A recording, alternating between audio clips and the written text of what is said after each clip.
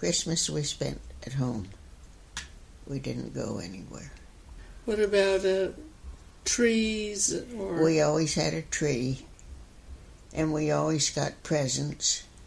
Our presents were not often wrapped, just in a paper bag maybe, and they'd be things we needed like socks and that sort of thing.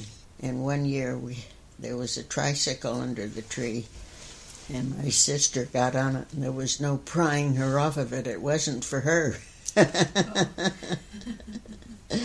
But she just rode that thing around.